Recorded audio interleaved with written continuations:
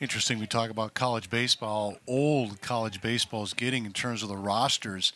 You look out at the Gopher defense right now, they've got a freshman behind the plate, freshman on the mound, freshman at shortstop. They have a sophomore in left, sophomore in right, sophomore at first base. So a relatively young team is on the field right now as compared to some of the teams, Dom, we've seen come through this park this season that have graduate students, seniors all over the place.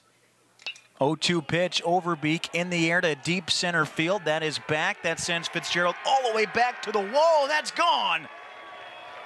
A 3-run home run off the bat of Joshua Overbeek.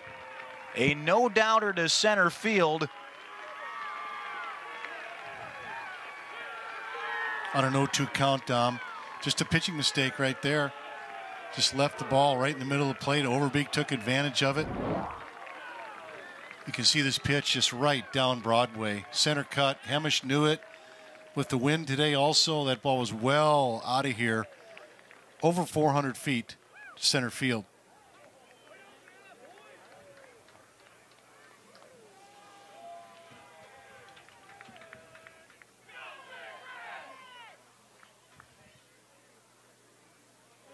Umpiring crew kind of trying to settle down the Nebraska bench about the celebration after the home run. A little bit too close to home plate. I think that's what they're talking about. And home plate umpire Austin Christians and third base umpire crew chief David Condon mentioning that to the bench.